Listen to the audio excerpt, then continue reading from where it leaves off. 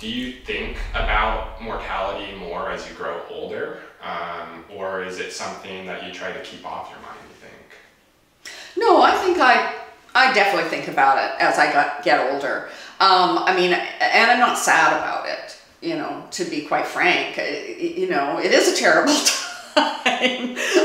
I think I'm lucky that, you know, I only have maybe 20 more years. But I'm being afraid of it. I mean, I'm not a spiritual person and religious person at all.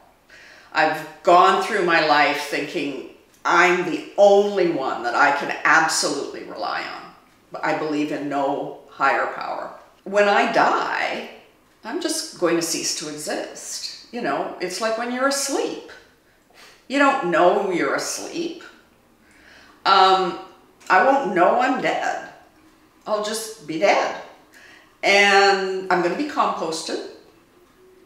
The Washington State is one of the big leaders in human composting in the country, though other states are starting to adopt it now too. And basically, my son will get a bag of dirt.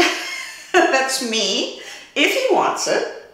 And he can plant a tree or spread it around or do whatever he wants. But I think that that's totally the right thing to do.